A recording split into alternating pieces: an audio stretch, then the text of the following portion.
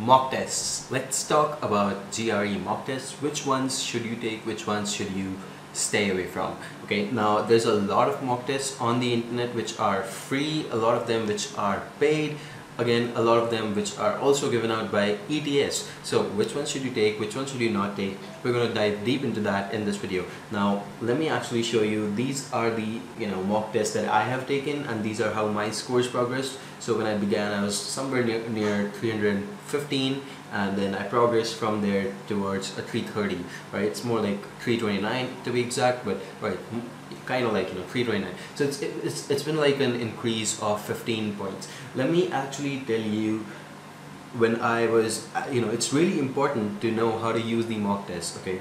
And when you are preparing, what I suggest you should do is every single week, I would suggest, if it depends on your preparation time really, but most people who are preparing over here are preparing for 1 or 2 months. What I would suggest is every single week, even during your preparation. I know at the end you will do a lot of mock tests, I know everyone knows that, but during your preparation, keep doing the mock test. Even before you start your preparation, keep doing mock tests, alright? Do 1 mock test before you even start the preparation. Now what that's going to do for you is that's going to help you keep track of things, that alright, this is where I'm going wrong, alright, and my scores are really low on the verbal, or my scores are really low on the quant, and this is where I need to focus more on. Alright, so you can see a lot of tests over here. I've taken a lot of Kaplan ones, a lot of Princeton ones, a lot of Manhattan ones.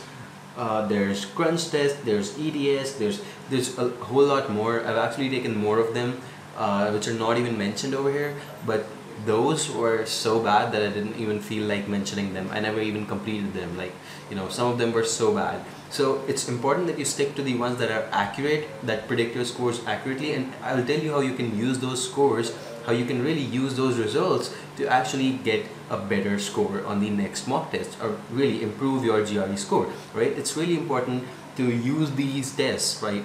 Once you finish the test, you need to analyze these tests, and doing your analysis, how you do the analysis, the analysis is a gold mine. So if you can do it perfectly well, you will see your scores go up.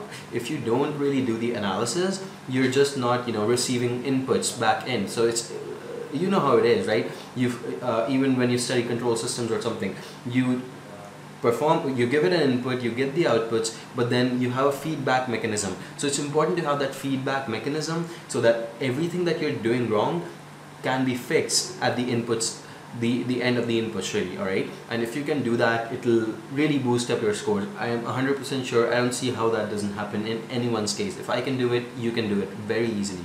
Alright, so let's just quickly get into the best mock tests, and I'll tell you how to use them next, okay? So the first mock test that you wanna take a look at, which are super important, and you must have these, okay? I don't think there's any way you get around these, because they're that good, okay? And these are the Manhattan mock tests, okay? This is the Manhattan mock testing account, and they give you 1 test for free, and basically the account has a total of 6 tests, okay? So this is a premium account. You can basically take the accounts in a cyclic order. They come on in a cyclic order, okay? But the way you actually get them is from Manhattan, either for $50, or I'll tell you how you can get it cheaper later on, okay? But the way that these tests help you best is because they are a little harder, okay? And for those of you who are aiming for a score over 320 or over 315, you're gonna face a really hard GRE section that is going to be, because the GRE is adaptive, so you're gonna face a lot of questions which are super hard at times, and it's kind of like you don't have the time to get through the section. So this is what the Manhattan Prep Testing account will get you familiar with, because the way that it works over here is that they give you the tests which are a little harder, okay? And if you are going to do well on the test, you're going to face those sections on the test, alright, on the actual GRE, because it's an adaptive exam. So you will potentially face some of these sections, and you will need to know how to manage your time with hard questions, how to actually get through the test. So I think the Manhattan test is actually a really good testing set, and you should definitely go for it. Do not skip it. Again, it's only 6 tests, so all you need to do is take 1 test every few days, and even within 1 month you can easily finish this account, okay? You don't need to keep it with you, okay? The next thing that you can but there's one downside over here, by the way. all it does is it offers you an evaluation. So basically all you can do is over here you can check your scores, you can evaluate, and their evaluation is not that good. They don't offer you analytics or anything of that sort. So that's one downside of using this account. You won't be able to track your weaker areas so well. So what I usually prefer to do in that case is go on for the Kaplan account. Okay, it gives you 5 practice tests. All right, these are 4, and you can also do one over here. That's a diagnostic exam. So that's 5 practice tests that you need to do in the Kaplan account, and these are actually very close to the, well, they're actually not very close to the GRE, they're a little easier, but the scores that you get from these exams, the testing scores that you get, they are very close to your actual score on the GRE. Okay, so their scoring metric is super good.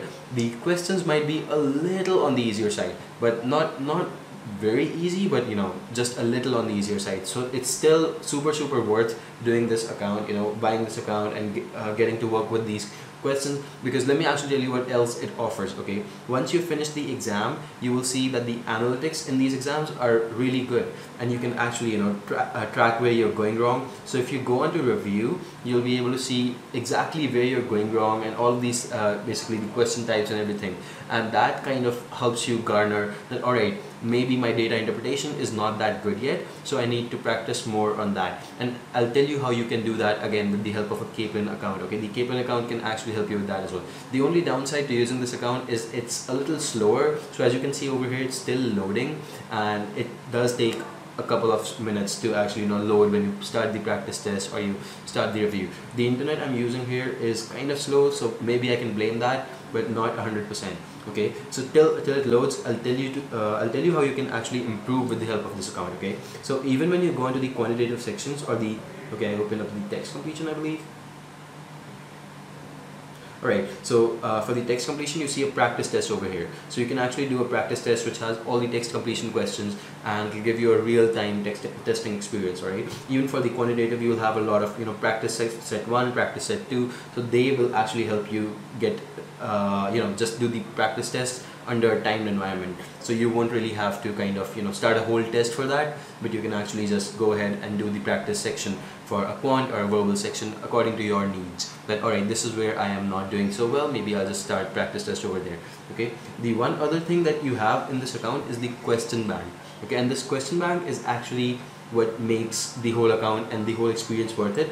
So once you find out that, alright, this is where I'm going wrong, let's say, you know, in the verbal reasoning section, or let's say in the quantitative reasoning section, that, alright, this is where I'm going wrong, you know, my data interpretation is very weak. As you can see over here, I got like all 3 of them wrong. So the way you can now fix it is if you go onto the question bank, and it lets you select the topics that you need the questions from. Okay, so I'll select again, like I said, it takes a little bit of time, it's a slow account, that's all there is to it, but all you have to do is you have to select these in the time mode or untimed mode, and then you can select the difficulty, and then you can select the topic. Okay, so that's one thing you can do over here which will actually boost up your score by a lot. Okay, so let's say that my data interpretation is not very strong. What I'll do is I'll go on over here, I'll select the data interpretation. Okay, I'll select all kinds of difficulties. Okay, and what I'll do first is I'll go into the untimed mode. Okay, I'll go into the untimed mode, and then I'll calculate the number of questions available. They say 64 unused questions.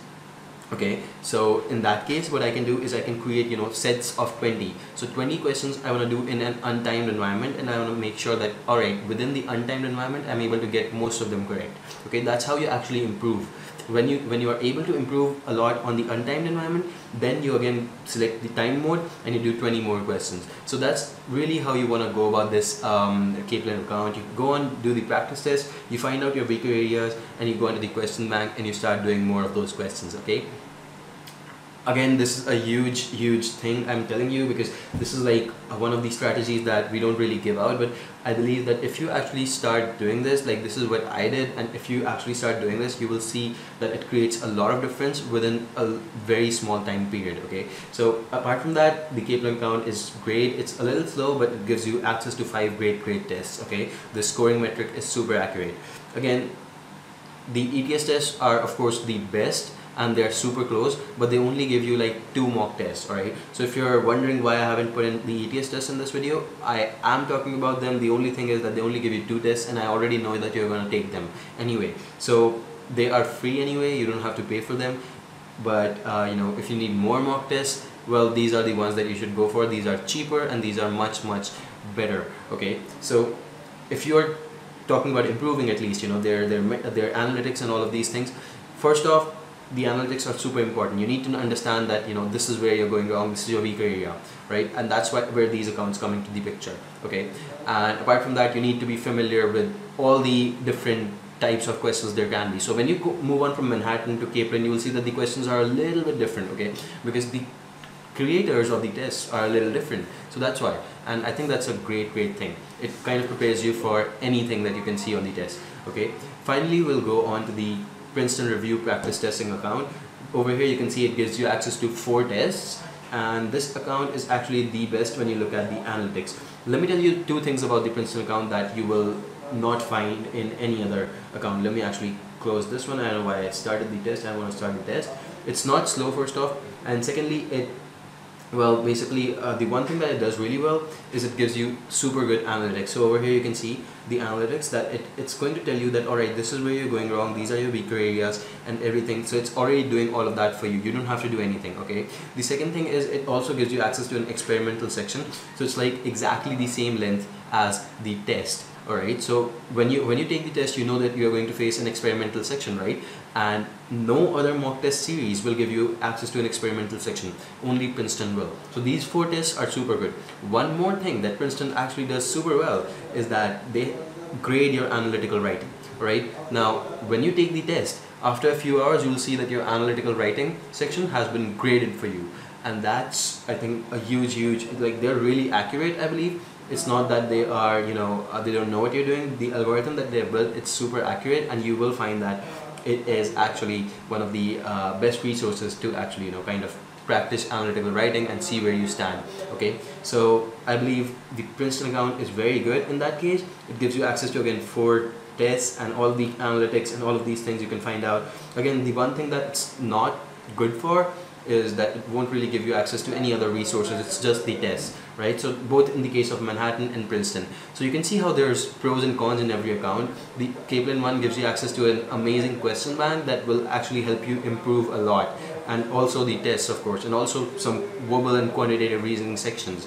In the case of the Princeton account, you get super good analytics, and it's crazy how you know, and by the way, their scoring is super good. They do, you know, score you pretty accurately. So whatever scores you get over here, that's a reflection of what you're getting on the test. It's actually super accurate.